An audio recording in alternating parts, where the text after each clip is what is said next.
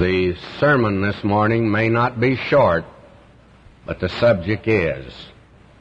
The subject is so, and that is so. S-O, so. We are turning this morning to a text which we customarily do not do. We are turning to the 3rd chapter of John's Gospel, verse 16. I'm reading this morning from my Greek text because I believe that the original, even in a familiar verse like this, brings out several things that are very important. For so loved God the world that He gave the Son, the only begotten one, in order that anyone believing into Him might not perish, but have life everlasting. That's our text today, and that's our subject. And there is a sinking feeling as I come to this subject of total inadequacy in the presence of a text like this. I think it can be said of this text what Emerson said of the essays of Montaigne. He says, cut these words and they bleed. And my beloved, if you cut the words of John 3:16, they'll bleed. It's part of an interview which Nicodemus had with our Lord at night. This verse sums up all that had previously been covered in the discourse. It's, I think, far from satisfactory to try and understand John 3:16 apart from that nocturnal discourse and interview that was held at night. But in view of the fact that we're today lifting out only one word, it will only be necessary to consider this word in the context of the verse, and not the verse in the context of the entire chapter. Now, we wish this morning to examine, first of all, the mechanics of this verse. And actually, there's always a real danger of spoiling the beauty of a verse by doing that. It's like digging up flowers to see what makes them grow. It's like lifting up the hood of a car to see what makes it run. It's like dissecting a body to see what makes it tick. And so to this verse apart, which we want to do, why, it may spoil the beauty, but it may give us an understanding of it. Now, these are simple words in the Gospel of John. Fact of the matter is, if you go through the entire Gospel, you'll find that most of the words he uses are monosyllabic words. That is, words of one syllable. He uses very few polysyllabic words. Sometimes he does use a disyllabic word, 2 syllables. It very frequently one of 3 syllables.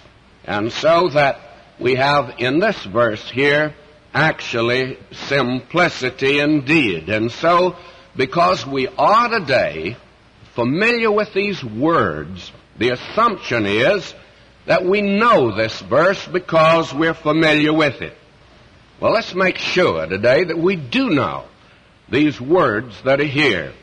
First of all, let me say the 2 verses that immediately precede verse 3:16 are important, and are very important to the understanding of John 3:16. And as Moses lifted up the serpent in the wilderness, even so must the Son of Man be lifted up, that whosoever believeth in him should not perish, but have eternal life.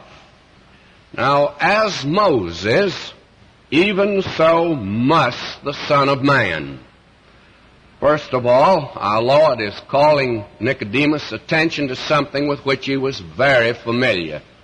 The story in the Old Testament of the lifting up of the serpent in the wilderness. And he says, even so must the Son of Man be lifted up. And the emphasis is upon the must, of course. And it corresponds to the must that our Lord gave to Nicodemus at the very beginning. He said, ye must be born again.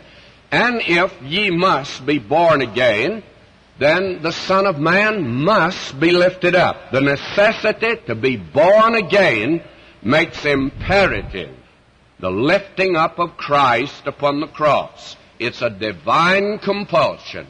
If man are to be born again, then he must be lifted up. Now, in verses 14 and 15 that I've just read, you actually therefore have the human view. Our Lord presents the human view of his cross. In verse 16 now, he presents the heavenly view. We have in the first verses, 14 and 15, we have what might be called the geocentric verses, earth-centered verses. In verse 16, it's uranocentric, it's heaven-centered verses, if you please. And therefore, John 3:16 is the view of the cross from heaven. Our Lord, for Nicodemus, he threw open the doors of heaven that night for him and for us. And we behold the King of glory, not on a throne with a crown, but on a cross, if you please. Christ reveals his cross to Nicodemus. And he did that 3 years before he died. At the very beginning of his ministry, his first trip to Jerusalem, he lets Nicodemus in on something that he did not even reveal to his own apostles until 6 months before he went to the cross.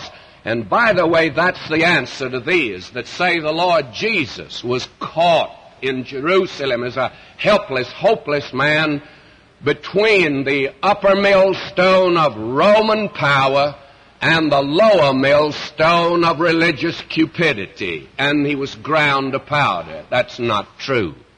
Because 3 years before, here in Jerusalem, he revealed to this man the cross, and had he wanted to avoid it, he could have stepped over into the East, into the Orient, where there were teeming millions in that day, and have been lost. And Rome and the religious rulers could never have touched him.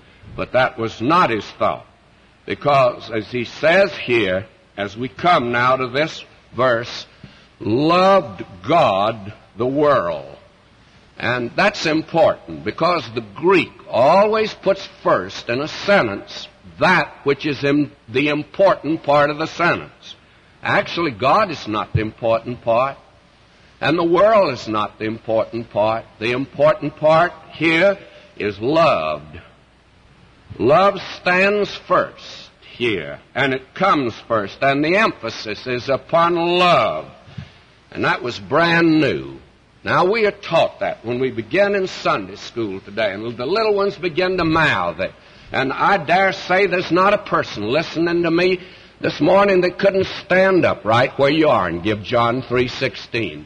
But do you know what it means? Do you know how brand new it is to tell a world that God loves the world? Well, not many believe that today. They can repeat the verse, but they don't believe it today. And the word love is an interesting word. The emphasis is there. In the Greek, there are 3 words that can be translated love. That reveals how barren the English language is. Hollywood would give $1 million if they had another word for love. And if you can think of one, well, you'll help them out. But the Greeks had 3 words for it. One was eros, and from that we get our word erotic. It's sensual love. It's never used in the New Testament. Never. Then there is the word phileo, which is used in the New Testament. And that word means its highest is friendship. It means to say, I like you. And it doesn't mean any more. That's not the word used here, because you cannot say that God so liked the world. You can't tone it down to that degree at all. The other word, and the word used here, is agapao, and that's love in the highest degree. That is an attribute of God, and it's not human love. And the love that a believer is supposed to have is not a human love. It's that which the Holy Ghost gives us, as we shall see this morning. Now, God so loved the world. Now, the world here is the Greek word cosmos. We get our word cosmic, or our word cosmos from it. It means that which is the ordered world in which we live. Here it means the world of mankind. And it means all men. It's not limited to the elect only. It's not limited to the good. It's not limited to white people. It's limited to the totality of the human race from Adam right down to the present moment. This business today of saying God loved only the elect, or certain ones, is not the language of the Word of God at all. I always think in this connection of what George Orwell in his book, Animal World, said. He said, all animals are equal, but some animals are more equal than other animals. And I'm afraid a great many folk today define equality in that sort of way. Well, God says that He loves the totality of the human family. Not one is excluded. You're not excluded today. Then it says He gave. His love was revealed in the fact He gave. And again, it's the totality of the gift. It doesn't say He gave Him to die. He did. That's included. But it means more than that. It means when Christ came into the world 1900 years ago, beginning with the virgin birth and ending up with His death, His resurrection, and ascension into heaven, and even His present ministry today and His coming again is God's gift. God gave, if you please. And then it says He gave His only begotten Son. And there's been a great deal made of the only begotten Son. It has no reference at all to a begetting. If you'll notice, when I read it in the original, it doesn't say God gave His only begotten Son. He didn't beget Him. It's the Son, the begotten Son. That's His title. That's not something that He got because He was born. It's something that belonged to Him. And the only begotten is unique. It means that He is unique. It was in the Old Testament. Let me give only one reference today. It says in Psalm 22, verse 20, deliver my soul from the sword, my darling from the power of the dog. Now that word darling means my only one. That's what it means. Christ is the only one.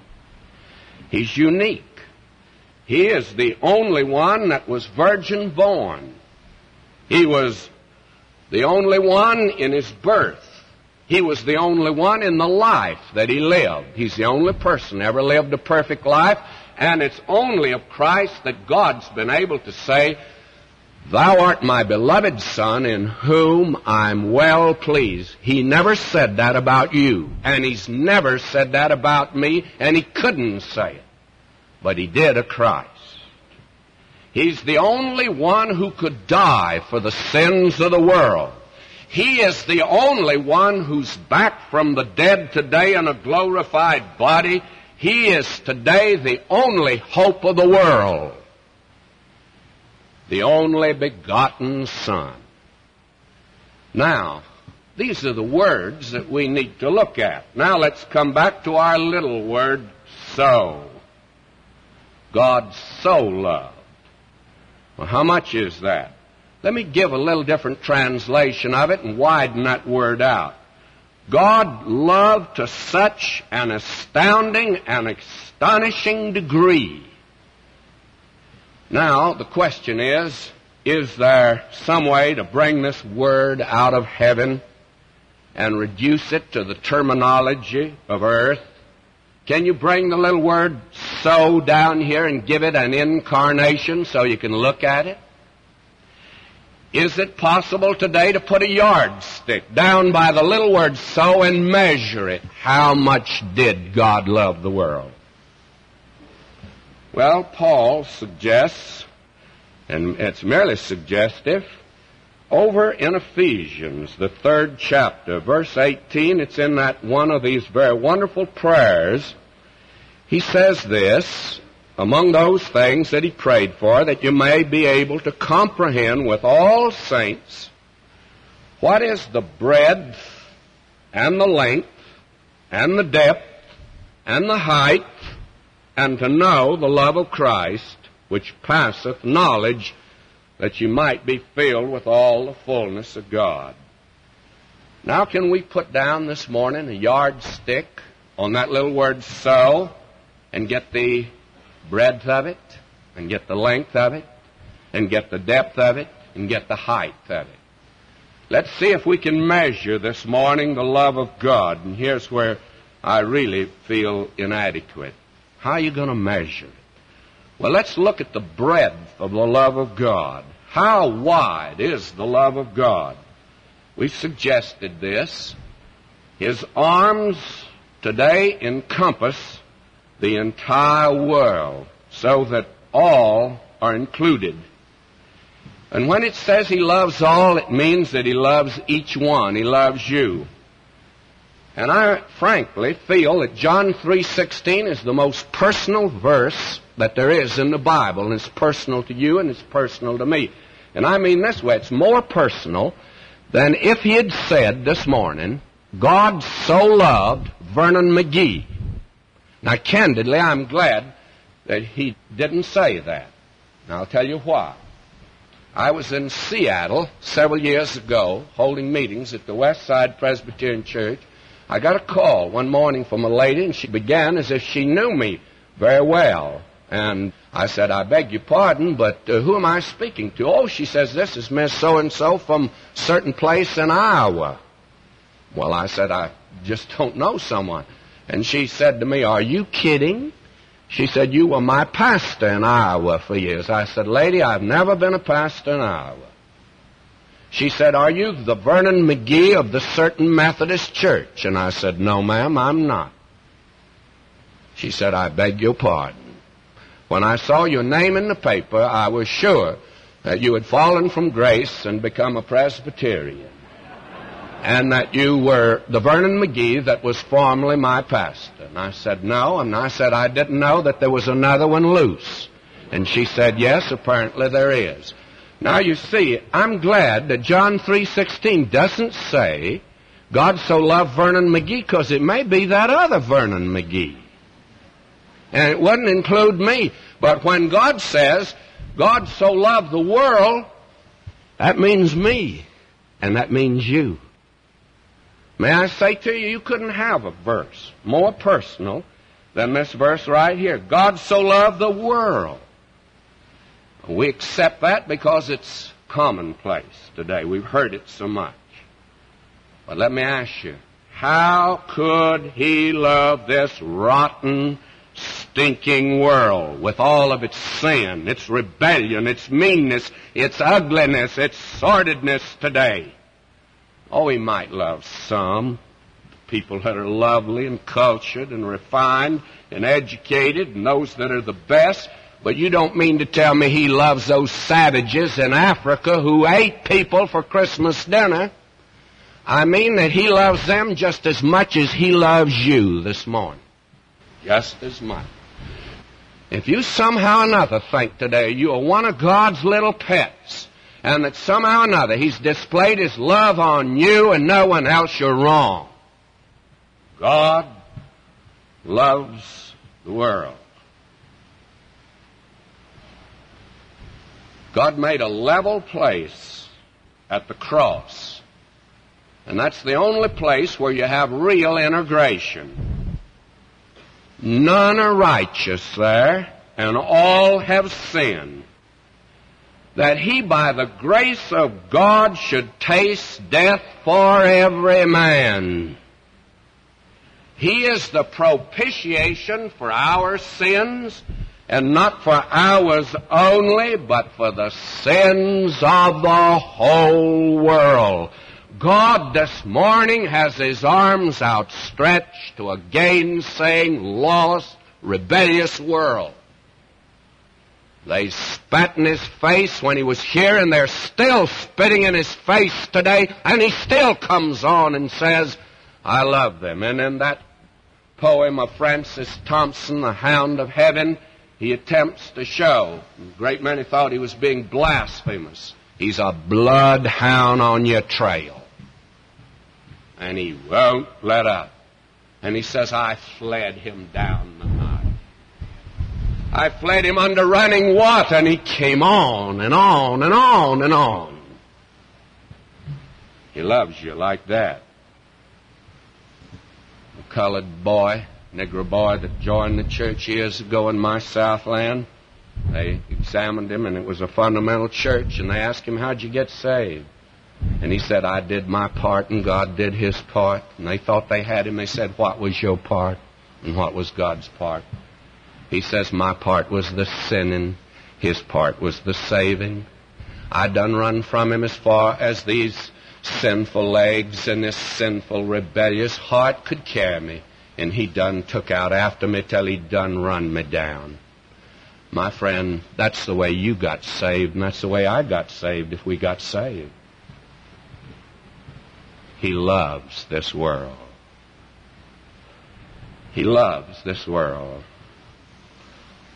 And years ago in England, when the Quaker movement got underway, what a warm movement that was at first. That's where John Wesley got saved.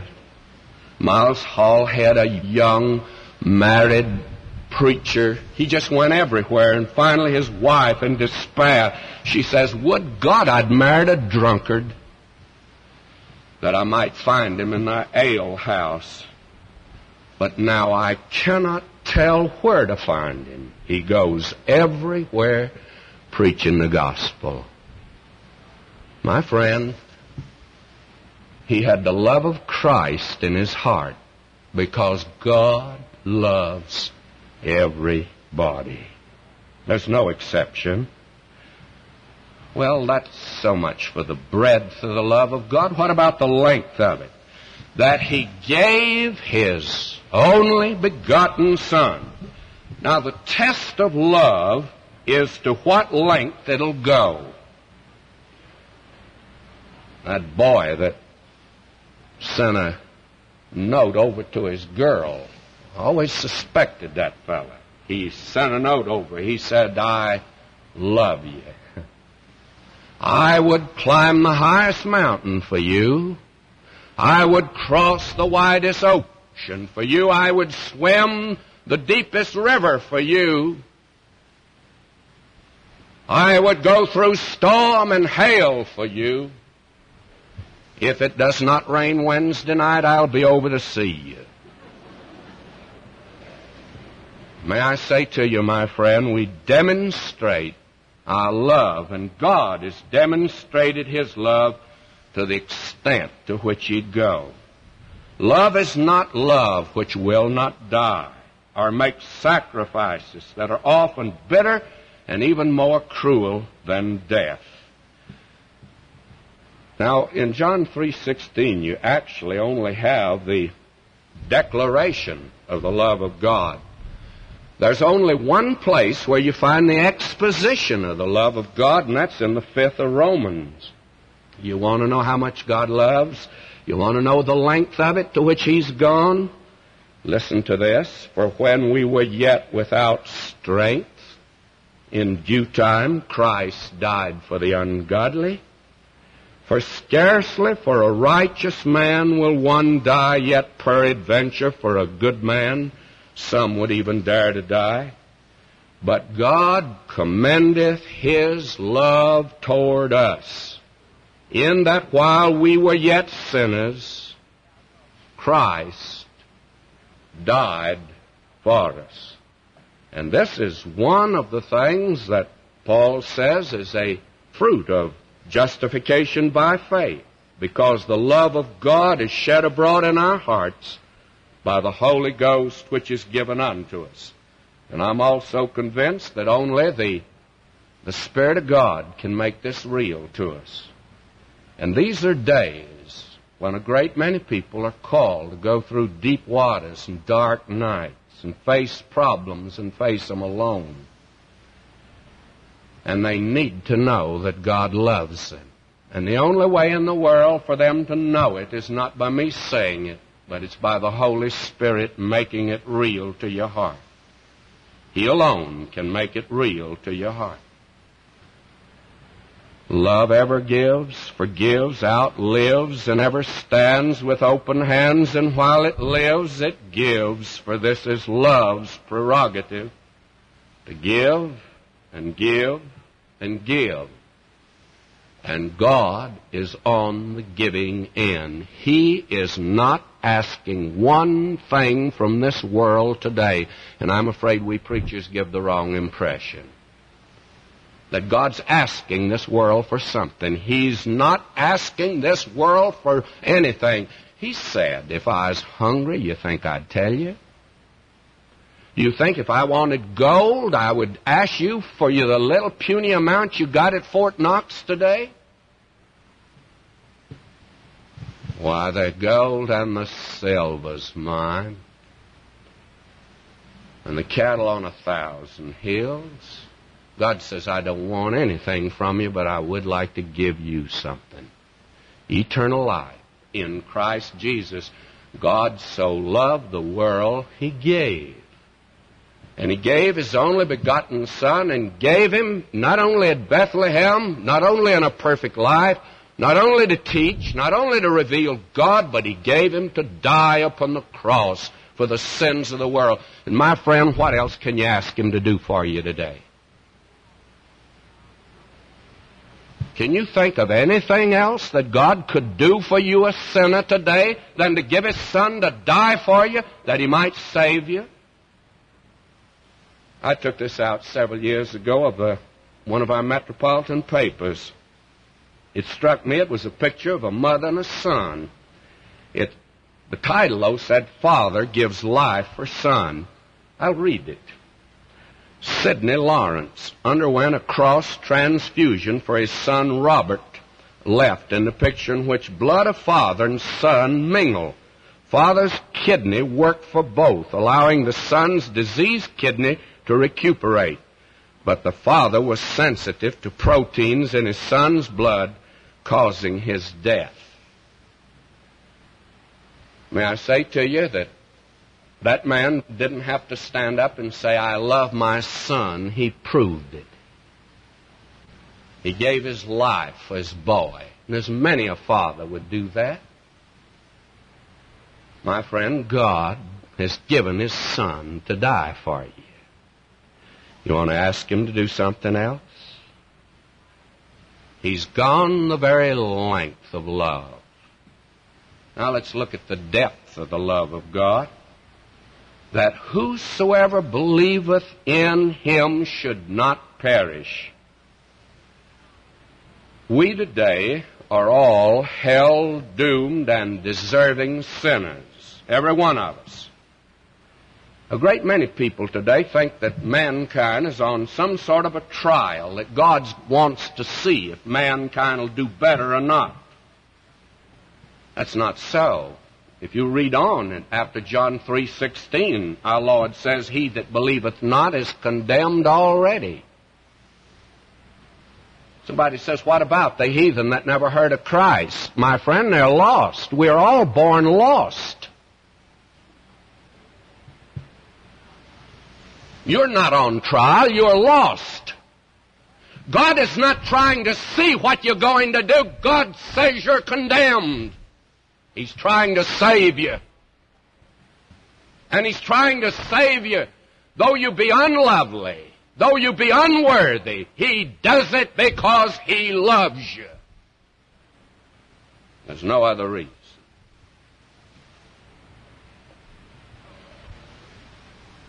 Man today is suffering from an incurable disease, sin.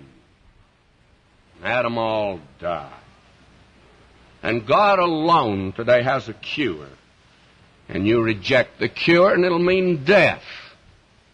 A doctor told me some time ago, if she had only come to me 6 months earlier, I could have cured her, but it means death now. And in 3 months, she was dead. God says, why will ye die? The Lord Jesus says, ye will not come to me that you might have life. You're not on trial, my friend. You're dead in trespasses and sins. Oh, the lovely thing that is said in Luke's gospel, he entered and passed through Jericho. Why? Because there was the chief of the publicans, a rotten crook, if you please, and he was going to save him. He entered and passed through Jericho. He didn't stay there. He didn't even spend the night, just long enough to win Zacchaeus. And you can widen that out. He entered and passed through this world. John's gospel has the tremendous movement. He said, I have come forth from the Father, and I'm coming to the world. Again, I leave the world, and I go to the Father. He entered and passed through this world. Why? Because you were here. And he wanted to save you. And don't tell me this morning he didn't die for you. He died for you. From the depths of the doom and darkness ascends that wondrous road which leads the heart of the sinner up to the heart of God. For from heights of the golden city he made the glorious road which leads to the heart of the sinner down from the heart of God. He made the way. He entered and passed through Jericho. God so loved the world that he gave his only begotten Son, that whosoever believeth in him should not perish. What about the height of the love of God? The last one, they shall have everlasting life. May I be personal again? I'm going to heaven someday. Somebody says, well, you must be very good. On the contrary, I'm not very good. Look, if you knew me like I know myself, you wouldn't sit there and listen to me. But don't you leave. Because if I knew you like you know yourself, I wouldn't stand up here and talk to you.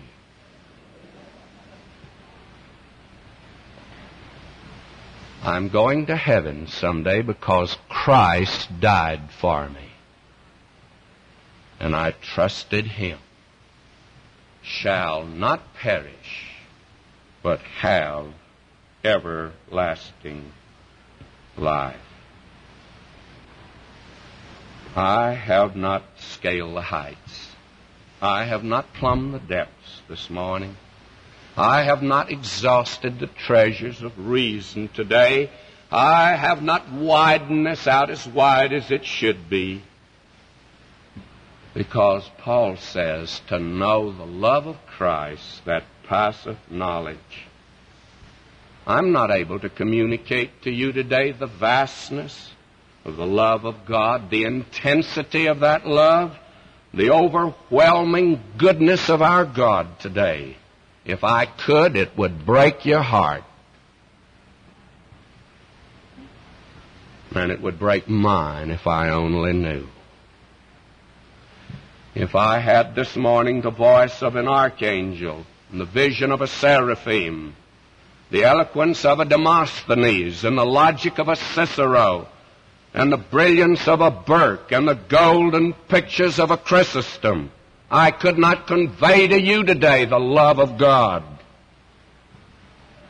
I can only say this morning,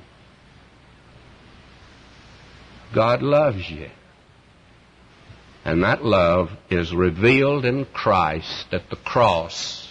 And hear me, you will only find it there. It's not on the mountain. It's not on the sea. It's not in the valley. And it's not in nature. It's only at the cross of Christ you'll find the love of God. I said from this pulpit, it was nearly 17 years ago, I said that God does not reveal His love in nature, only at the cross. And I was challenged right down front. A man came down and he said, I want you to know that I've just come from the Northwest. And I stood beneath those majestic redwood trees.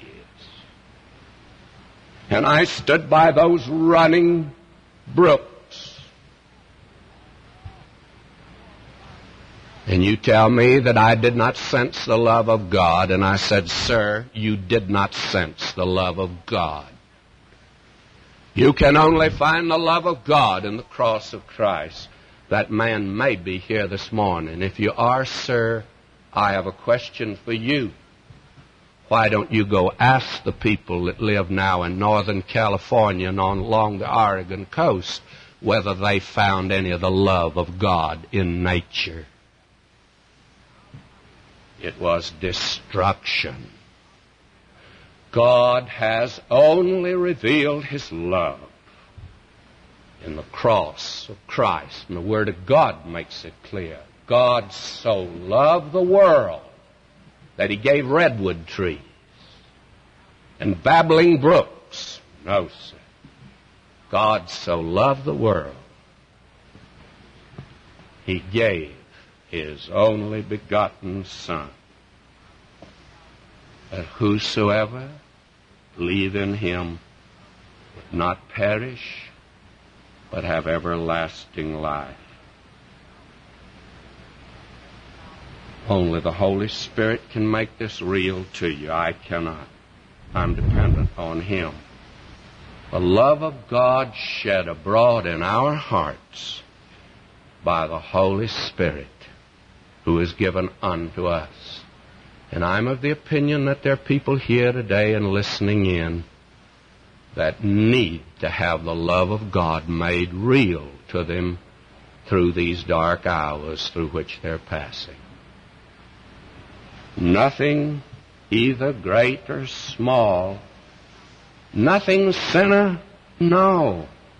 Jesus died and paid it all long, long ago. When He from His lofty throne stooped in love to die, everything was fully done. Hearken to His cry. Weary, working, burdened one, wherefore toil ye so? Cease your doing, all was done long, long ago. Till to Jesus' work you cling by a simple faith. Doing is a deadly thing. Doing ends in death. Cast your deadly doing down at Jesus' feet. Stand in Him alone, gloriously complete. It is finished. Yes, indeed, finished every jot. Sinner, this is all you need. Tell me, is it not? Shall we pray? With our heads this morning bowed in prayer, I believe the Holy Spirit has spoken to your heart today. I can't make you to know the love of God, but if this morning you'll look to Christ and trust Him, I assure you the Holy Spirit will speak to your heart and make the Lord Jesus a reality to you, and we need reality today. Right where you're sitting, friend today, whoever you are, wherever you are, however you are, He loves you. He loves you. Awful to turn you back on love. This boy that his dad gave his life for him. I don't imagine that boy's running down his dad today and turning his back on him at all in his memory. I'm sure he must be grateful. He's a kid if he's otherwise. God loves you. He's given His Son to die for you. The greatest sin in the world today is to reject Jesus Christ, God's love gift. I'm wondering if you're here today and would like to say, preacher, would you pray for me that Jesus Christ might become a reality to me and I might experience the love of God in my heart? I need Him today. We all need Him, but you today maybe have not yet trusted Him, and we'd like to give this to you as your opportunity right where you're sitting. Would you like to say, preacher, pray for me?